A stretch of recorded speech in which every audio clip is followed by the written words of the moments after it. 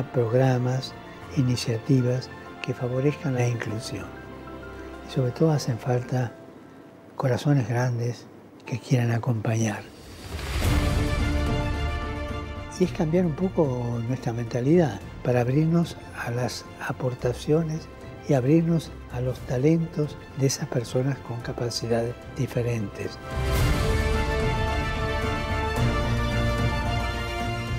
Tanto en la sociedad como dentro de la vida eclesial. Y así, crear una parroquia plenamente accesible no significa solo eliminar las barreras físicas, sino también asumir que hemos de dejar de hablar de ellos y pasar a hablar de nosotros.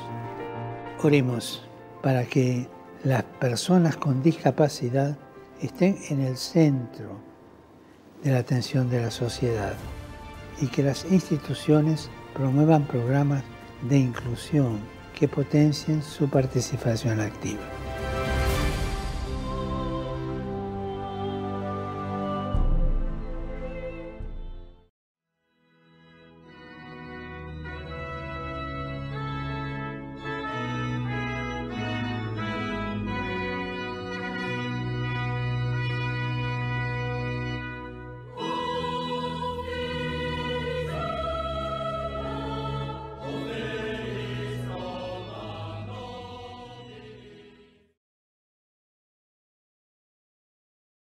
Na tunapenda kuchukua nafasi hii wewe Mkenya kukusalimu na kukutakia heri na baraka za Krismasi. Huku tukisema baraka hizi zatolewa kwa wote wanaoniona, wote wanaonisikiliza, na baraka hizi za mwaka mpya ni kutakia kila moja alipo, awe Mkristu, awe si Mkristu, awe Muislamu, awe Muhindu, kwamba hii ni moja katika sikukuu kubwa katika nchi yetu, katika dunia nzima, na pia inapewa umaarufu wa katiba kwamba hata siku hizi, siku kama hii ni siku pia ya kutofanya kazi, kwenda makanisani na kadhalika. So niko hapa, mimi jina langu ni Askofu Mkuu Martin Kivuva Musonde. Ndimi askofu wa Jimbo Katoliki kuu la Mombasa. Jimbo hili lina kaunti 4: Mombasa, Kilifi, Kwale na Taita Taveta. Na nikiwepo hapa tumekusanyika tangu wiki hii. Tulianza Mombasa na tunaziita Christmas carols tarehe 16, tukasherehekea kuimba kwamba Kristo atazaliwa. Of course ni wakati mgumu, ni wakati ambapo tunajua ile tunaita Holy Land kuna maafa mengi, hasa katika vita kati ya Palestino na Wayahudi Israel, na kwamba kuna maafa mengi ambao kweli ya kusikitikia. Sikosi kusema pole na sikosi kusema inawezekana hawa wakaamua leo, let's stop it, tusimamishe, na wakasimamisha. Nchi kama hivi, hali kama hizi zinaleta huzuni mkubwa katika familia nyingi. Nchi kama hizi zinaleta huzuni mkubwa katika wale wanaofiwa, hasa watoto, kina mama. Na sisi hata kama Wakenya popote ulipo, unajua wasikitikia kuona jambo kama hili. Pia latupa tahadhari ya kwamba let's not beat our chest, kujipiga vifua kwamba tumefaulu. Hatujafaulu bado. Na nafasi hii tulionayo kipindi hiki ni kutafakari kwa nini Mungu anaruhusu jambo kama hili litendeke. Leo katika barua hii ya kichungaji kutoka kwa Baraza la Maaskofu wa Katoliki Kenya, nikiwa ni mwenyekiti wao, ni kutokana na barua iliyotokelea Roma majuzi, na barua hii ya kutoka kwa kipapa ikazua mambo mengi ambayo yanahitaji kufikiriwa. So naanza kuisoma rasmi kama ilivyoandikwa na kama hivyo nakiliwa na maaskofu, na wengi washahojiwa, wengine hawajahojiwa, na si tu Kenya, wengine nchi tofauti wamezungumza. Malawi imeongea, Zambia imeongea. Leo asubuhi nimepata barua hiyo imejibiwa na watu wa Ukraine wakisema wameisoma, lakini inatia shaka kwamba watu tunataka kuelekea upande gani. So nasoma kwanza kwa Kiswahili, na nitatamani nibakie kwa Kiswahili kwa sababu Mkenya yeyote mwingi anayesoma anayeongea Kiswahili ni lugha yetu ya taifa. Tunayo na tuliituma kwa bureau offices za magazeti mbalimbali kwa lugha ya Kiingereza. Tafsiri hii imefanywa hapa Mombasa, na napenda nitumie nafasi kumshukuru wale walioitafsiri, kuonyesha na kuelekeza kwa lugha ya kwetu na ya undani barua hii inahusu nini na inakashifu nini na inafungua vipengele vipi. Basi barua hii inasema hivi: kwa maana hili ni jema la kukubalika mbele ya Mungu Mwokozi wa watu, ambaye hutaka watu wote waokolewe na kupata kujua yaliyo ya kweli. Na ninukuu Timotheo wa kwanza mstari wa 2, sura ya 2 mstari wa 3 mpaka wa 4. Wapendwa wa Kenya, Wakristo wetu wote na wote wa nia njema, barua hii ya maaskofu kutoka Kenya iliyotolewa mnamo tarehe 18 mwezi wa 23, Baraza Mafundisho la Imani wa huko Roma, iliyotoa waraka unaoitwa Fiducia Supplicans kwa idhini ya Baba Mtakatifu juu ya tafsiri mpya ya namna ya baraka. Vipengele fulani vya waraka huu vinazua wasiwasi, kusababisha kuchanganyikiwa kwa baadhi ya Wakristo kuhusu swala hili. Watu wengi wanajiuliza ikiwa waraka huu wa Kanisa Katoliki unaidhinisha na kuhalalisha ndoa za jinsia moja au kubadilisha utaratibu wa Wakatoliki kwamba ndoa ni kati ya mume na mke. Sisi maaskofu wa Katoliki wa Kenya tungependa kwa kifupi kueleza na kufafanua maana ya waraka huu kwa nia ya Baba Mtakatifu Papa Francesco. Baba Mtakatifu anatuomba daima kuwa na mioyo iliyo wazi kama kanisa, ambapo wote bila kujali hali zao kimaadili wanaweza kujisikia kukaribishwa kanisani. Waraka huu Fiducia Supplicans unapapanua mtazamo wa Baba wa Baraza Makanisa ili kujumlisha baraka rahisi zilizotolewa katika mpangilio wa kiliturujia. Ninasema kwamba dhamani ya waraka huu ni kwamba unatoa mchangio unaohusu ubunifu wa maana ya kichungaji wa baraka inaoruhusu hasa upanuzi na uboreshaji wa ufahamu wa kitambo wa neno la baraka. Baraka ni nini? Ufahamu kwamba baraka nyingi hata katika utamaduni wetu wa Kiafrika, baba au mama anaweza kuwabariki watoto wake. Vivyo hivyo pia kwa wazazi wa Kristo wanaweza kutoa baraka kwa watoto wao bila kutazama hali zao zozote zile, ili kuliweka pia kama ombi kwa Mungu kuwaangalia wao pamoja na mahitaji yao. Hivyo basi, hati hii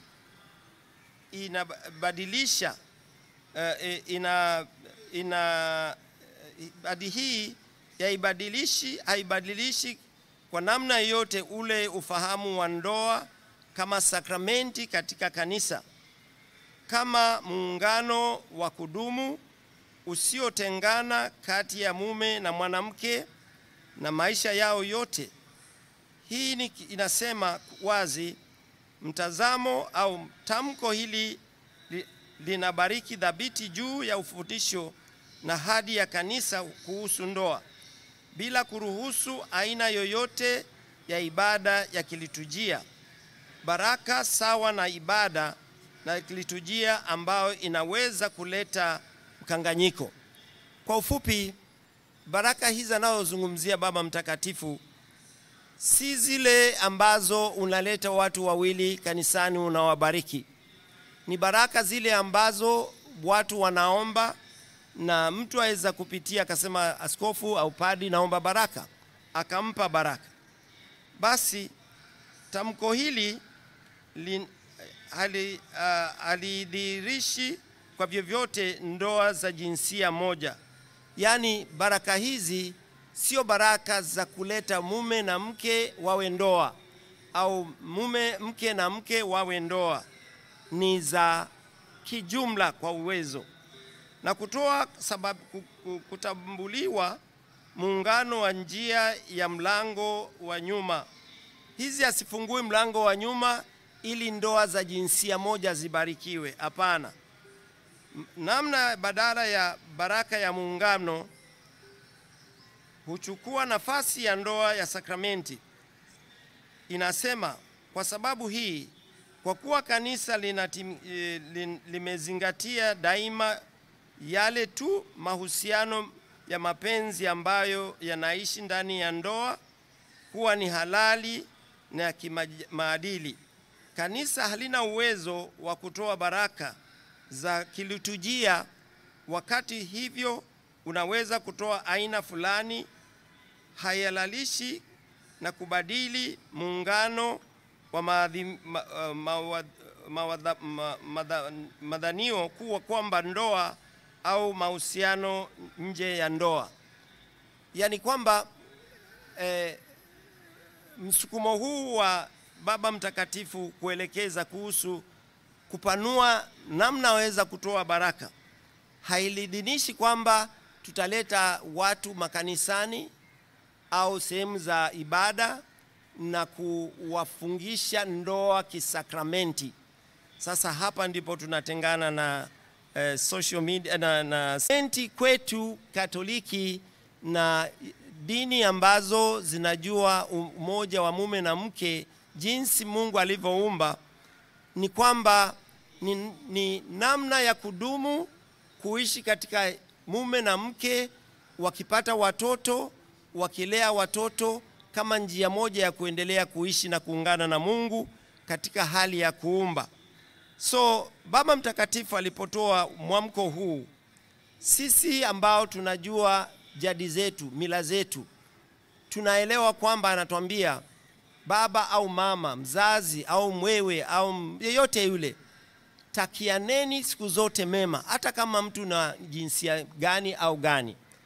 Hapo hatuwahukumu na bali hatuwakubali kusema come we marry you in the church. No.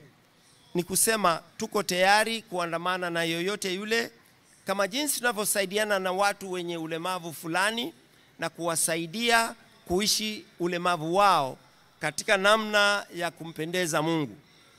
Tunaambiwa hata serikali wakati fulani ilibidi kuanza kutia sheria. Unapojenga nyumba lazima uwekee nafasi ya walemavu ambao hawana mikono, hawana miguu, wenye wheelchair wanaweza kupitia. Why? In the past tuliishi bila kutafakari kwamba kuna watu walemavu kwa njia moja au nyingine. Katika maisha ya sasa tunatambua kunaweza kuwa na ulemavu wa kimaadili, kuweza kuwa na ulemavu wa kimaumbile, na ndiposa jambo hili la wanaloita LGBTQ+ linatia hofu kwamba tunapozungumzia mambo ya kuwakubali watu wote, kila watu wengi tunakimbia kusema ndio tunafungua milango ya watu wa jinsia ambazo hazikubaliki kimila kuwafungulia milango. Si hivyo. Hivyo basi, mwishoni nasema hivi, ati hii inainua kuamsha mwaliko wa watu wote kwa utendaji wa neema ya Mungu. Kanisa linainua na kuwafikia watu wote binafsi ili kuchochea kati njia ya uongofu na njia ya wokovu, kwamba it touches them kama ni watu ambao wanaenenda kinyume cha Mungu au kinyume cha sheria ya Mungu, it touches them to begin to think, iwaanze kutafakari.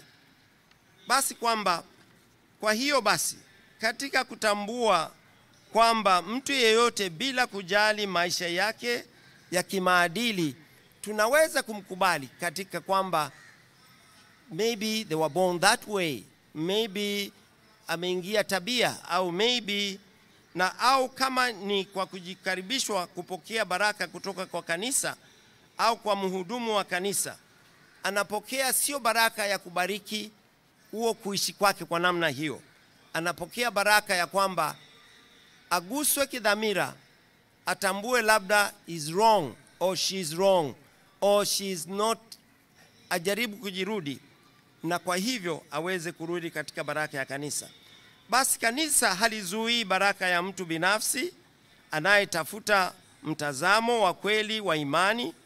Baraka hii inaweza kutolewa hata kwa wasio wa Katoliki. Remember, mara nyingi mimi mwenyewe nina mikutano kadha wa kadha na Waislamu ndugu zangu, Wakristo wa madhehebu mbali, Anglicans, ACK, watu dini mbalimbali, hata dini za jadi. Na baada ya kumaliza mkutano tunasali. Na tunaomba, mara nyingi naomba yeyote aliye karibu anasali, aombee muungano wetu, si kwamba tuhame makanisa yetu, hapana. Si kwamba Waislamu wawe Wakristo, hapana. Kwamba tuweze kuwa na uwiano ambao unaleta watu kuuliza, why are they doing this? Juzi tulipoimba nyimbo zetu za Christmas carols, na juzi tulipokuwa na mikutano ya sala ya pamoja Nairobi ama hapa, hatukuwaambia watu wahame makanisa yao, lakini tulibariki na tukajiombea baraka, tukaombea taifa letu baraka. Wakati tulipokuwa na hali za uchaguzi, tuliweza kushinikiza watu wasali wakiombea nchi yetu baraka. Si kwamba watu wahame vyama vyao, hapana. Watafute mbinu za kuwa familia moja. Haya ndiyo maelekezo yetu kwa sisi. Katika kuwabariki watu, hatubariki matendo machafu wanayoweza kuyafanya, lakini wanatumaini kwamba baraka ya maombi inayotolewa juu yao kama wanadamu yatawachochea kwenye uongofu na kuzirudia njia za Bwana. John the Baptist alipokuwa anahubiri jangwani, alisema tubuni na kuamini Injili. Hakuwaangamiza na kuwasema nyinyi mtapotea na mtaangamia, hapana. Aliwapa nafasi ya kujitayarisha kwa ujio wa Bwana. Kwamba sisi tunaosherehekea siku kama ya leo ya Krismasi, kipindi cha wiki 4 tumekuwa tukijitayarisha.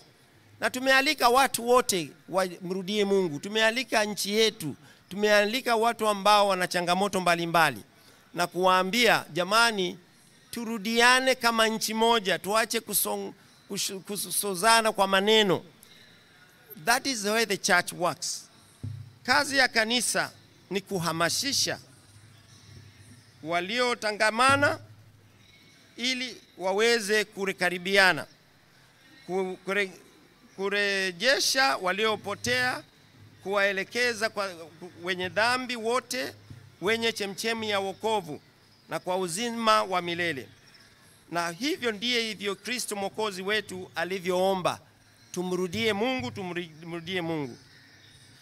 Njia hii ya neema ya wokovu ambao ni baraka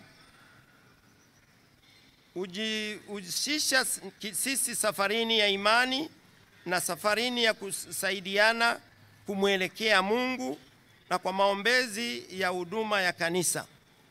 Katika kanisa Katoliki tunajua wote ambao tunaoshiriki ibada ya hii ni siku ambapo kama siku kama ya leo watu wametoka kwenda makanisani kuombea familia zao baraka. Wao kila moja anakuja na nia yake.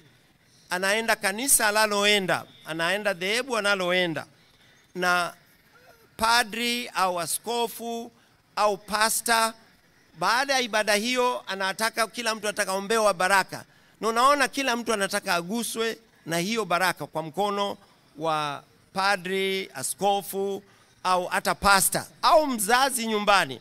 Eze kao hawezi kwenda kanisani, lakini anawaambia wanae, njooni kwangu niweze kuwapa baraka. Mimi mwenyewe nilipokea baraka nyingi kwa nyanya, akinitemea mate mikononi, mwanangu barikiwa, mwanangu tikanyanga kinyai kinyanze kivo and the rest of it. Na ilikuwa ni kunikumbusha nijaribu kuwa mwadilifu kama kijana.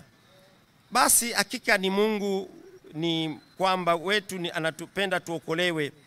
Wa Kristo wapendwa na watu wa nia njema, tuelekeze macho yetu kwenye Kristo ambaye anakaribia kuzaliwa na amezaliwa leo, siku hii tunaposhiriki leo. Yeye alikuja ili tuwe na uzima na kuwa na uzima tele. Wote walio mbali wenye naye anawaalika kusikia sauti yake na kubadilika. Sauti ya mtu aliye nyikani, kama tulivyosema juzi. Nia ya wakati huu si kupata haki za kusafiri nyingi zinazoelewa watetezi mbali dunia nzima, bali tunazingatia kazi ya ukombozi ambayo Yesu anapasha kutimiza. Hivyo basi, tuzaeni matendo ya toba kama anavyosema Mathayo sura ya 3 mstari wa 8. Tunawatakieni Christmas njema na baraka za mtoto Yesu aliyezaliwa. Nikimaliza na hayo, nipende nichukue nafasi ya kuelekeza kitu kimoja.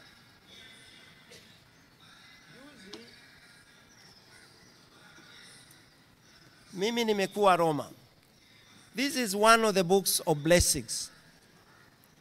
Kitabu hiki uangalia kilivyo kikubwa, kina baraka aina mbalimbali, baraka karibu 700 na zinazoombea mahitaji mbalimbali. Ukikisoma mara nyingi sikibebi sana, maana watu wataogopa, ni nyingi mno. Napoenda kubariki nyumba, kuna mahali ya kubariki nyumba. Napoenda kubariki the order of blessing a new hospital or a facility for the sick and care, na beba kitabu hiki. Na ni nyingi mno kwamba mahitaji ni mengi. Mtu mwingine anakuja kuniambia, niombee kidole changu naumia. Natafuta namna ya kumuombea ile nia yake iweze kutimilika. Nilipokuwa Roma, nimeweza kuombea baraka kanisa letu la Holy Ghost Cathedral hapa Mombasa. Gombera wake sasa ama paroko wake ni Vicar General wetu. Nilimuombea baraka wa Baba Mtakatifu. Hii pia ni aina ya baraka. Na maaskofu wote tulioenda kule, tulitafuta mtu mmoja au wawili apewe baraka na Baba Mtakatifu. Baraka Mtakatifu hakuja yeye, mimi nimekuja nazo na namtolea mara ya kwanza. Na zinaweza kusoma, zinasema the Holy Father Francis cordially imparts the requested apostolic blessings to Father Amogas Mdavida, huyu hapa, pigieni makofi. And to the whole faithful, watu wote wa Holy Ghost Cathedral Parish, on the occasion of its 100 years of the anniversary, invoking through the intercession of the Blessed Virgin Mary, abundance of divine graces. On the May 28th, siku ilikuwa wanaanzia 2023 mwaka jana, mwaka huu tulio. Baraka hizi ni baraka pia. Na maaskofu wengi tulibebea watu mbalimbali. Mimi nilibebea kathedrali yangu na mapadi wachache, si wote. Na zimesambaa, yes, zimesambaa. I can see my friends from here smiling. Na nilijua, sikujua nitakuwa siku naeleza mambo haya. Mimi nilikuwa Roma juzi, mwezi mmoja kamili, katika sinodi ya maaskofu. Na nikimuelewa Baba Mtakatifu anatamani sana kuwaleta watu wote ndani ya kanisa. Wakristo, Wahindu, kila moja awe na mwelekeo kama kanisa. Sio kwamba ahame dini yake, hapana. So, ongera, na hii ni baraka kutoka Baba Mtakatifu Francis. Shika mwenyewe sasa na useme kitu. Sema kitu na shukrani. Basi napenda kumshukuru Mwenyezi Mungu kwa namna ya kipekee kwa baraka hizi ambazo Baba Mtakatifu Francis ametunuku kanisa letu tunapoadhimisha miaka 100 tangu lijengwe. Asante.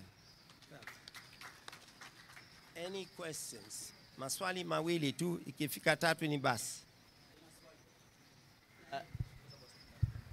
Askofu, naitwa Kevin Mutai kutoka runinga NTV. Ningependa tu kuweza kututhibitishie kamili ni kukuelewa ni kama umesema kwamba kanisa Katoliki haliwezi kuhalalisha ndoa ya jinsia moja, bali pia tu pengine itaweza kutoa tu baraka kama wajibu wa kanisa. Pengine ningependa unithibitishe hilo. Asante. Nimethibitisha kwa sababu sio mara ya kwanza.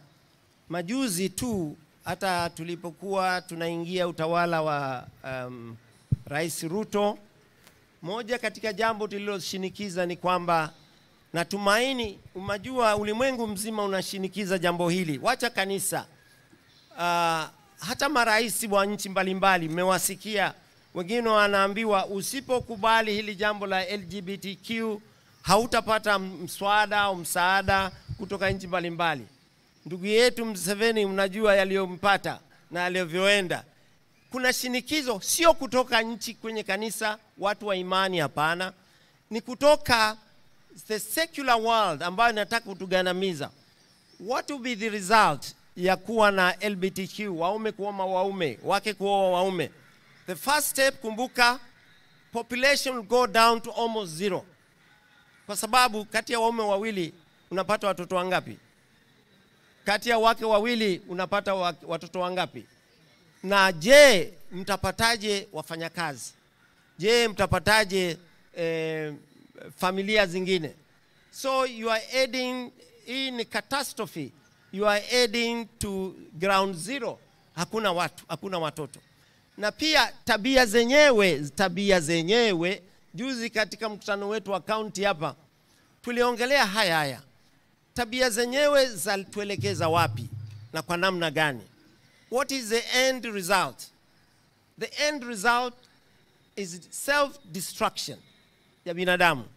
Kwamba hutakuwa baada muda fulani, there will be no more human beings created from other human beings unless you go through a factory.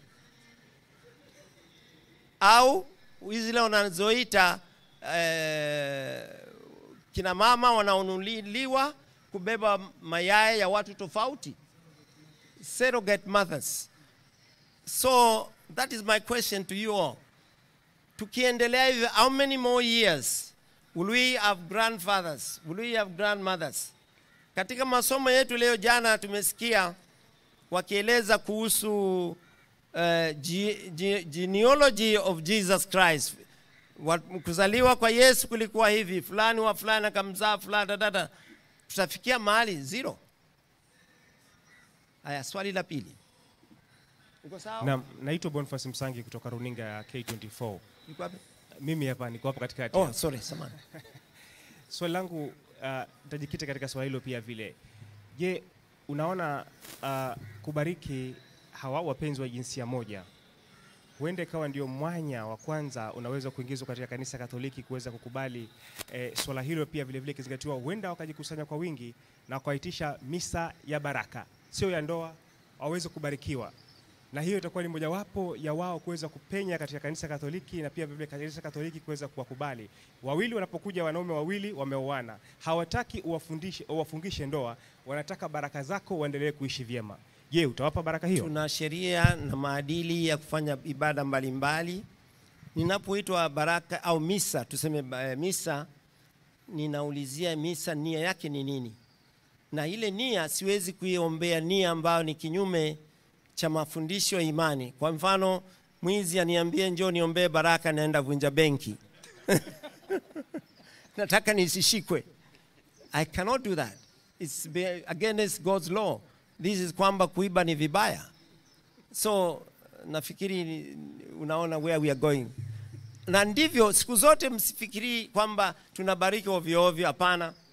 Au misa, ninamwafadha anapoitwa kutoa misa, huwa anafanya utafiti wake. Huyo mtu anataka misa juu ya nini? Ndio maana tunasema the intention of the mass. And sisi kama Wakatoliki tuna mikakati yetu. Hatusali tu tunaombea dunia nzima, lakini kuna specifics ambao ningehitaji mtu huyo ajitafakari. Unaona? Ndio unaona hata wakati wa wakati wa hizi mambo ya siasa mingi tulisema tafadhalini wanasiasa, kaeni huko mhubiri ya kwenu, manake mkija kuku mnaleta mambo mengine ambao natutia shida. Na tunakubaliana bila shida. Na wao walielewa, wengi wao wanajua wanachenjea kivyana. Jana nimeona mahala fulani mmoja amepigiwa simu, mnasikia mko hapo tuko hapo. So tunawatupia kamchango kidogo. So that is also messing about the church. We don't work that way. Kwamba we are open to receiving any gifts from everywhere anyhow, na zingine zina string attached. So that's how we want to say. La mwisho, naitwa Ibrahim Dibo kutoka Bahari FM. Okay. Kwa sasa wananchi wanalia gharama maisha iko juu, na kwa sasa watu wako ndani ya sherehe.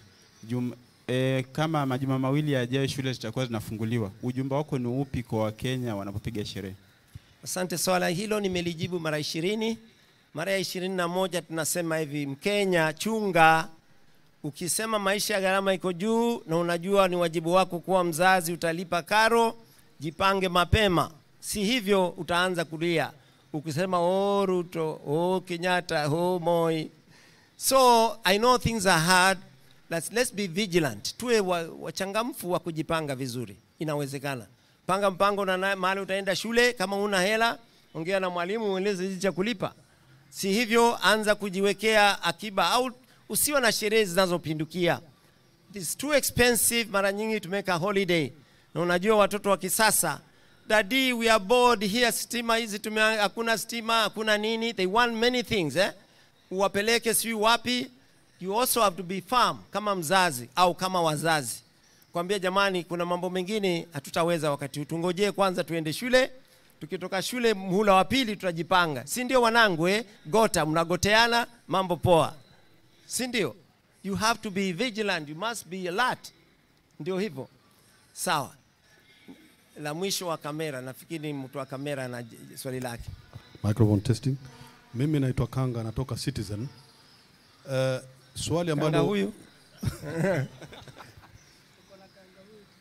kitu ambacho askofu ningetaka kusikia kutoka kwako ni kwamba hii taarifa ya pop watu walielewa kimakosa ama ni nini? Kwa sababu utata umezuka ni kwamba jana tuliona taarifa kwamba Anyola akisema kwamba hawaungi mkono.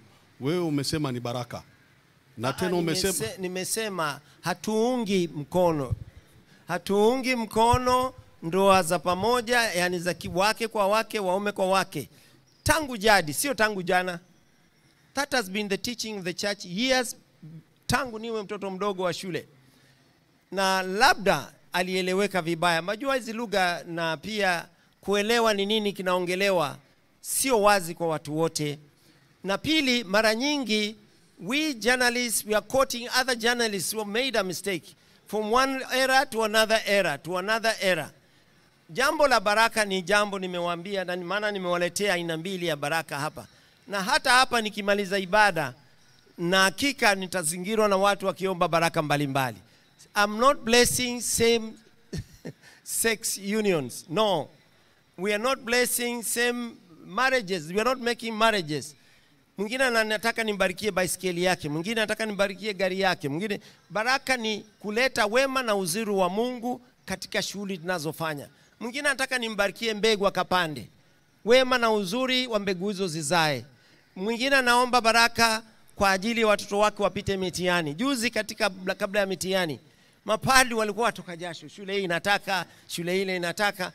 Ni actually njia moja ya binadamu kujiondolea hofu nyingi ambazo tunazo. Hata mimi nilipoenda kwa Baba Mtakatifu, ile haikuwa displayed ile ya Baba Mtakatifu. Niliomba baraka mara nyingi. Hii ni moja niliombea padri wetu. Hii moja niliombea padri, na nyingine nyingi ambao niliombea watu fulani. Si mambo ya ndoa za pamoja za waume za pamoja za wake. That is non-negotiable. Hata mila za kimila za Kikuyu, Kikamba, Wajaluo, that is not acceptable. Afrika imesema, na katika mabaraza mengi ya Afrika, Just in case people are thinking that way. Wajua sababu zake ni lugha zimekuja zimegongana wakati muhimu sana. Tunaongea habari ya kuzaliwa mwana Kristo, huku kunatokea hali ya baraka za watu wanaoana sasa. That has caused a lot of issues. So sina shaka kuna ukosefu wa focus kwa sababu hali zilivyo za kilimwengu. Manake hayo nao kuna watu wanakazia. Nilijiwa na journalists 12 kutoka nchi fulani ya nchi ya Kenya. Wakitaka kujua, je, tuliongelea mambo haya?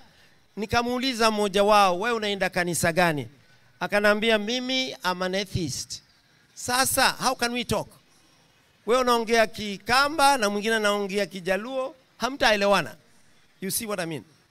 So jamani, Kenyans, be relax, chapeni maisha yenu, iweni watu wa kusikia na kuamua ni yapi mema ya kufanya. Pia kumbuka nyinyi wote ni watu wazima mnaoenda makanisa mbalimbali. I've not had one church katika yale zile nazodili nazo, hata Waislamu ana Wahindu wanaounga mkono jambo hili. Sijasikia. Bado sijasikia. Kama wako hapo inue mikono. Anybody for ndoa za pamoja?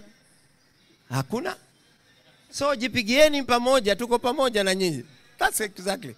So please take charge on your lives. Asante sana. Shukrani.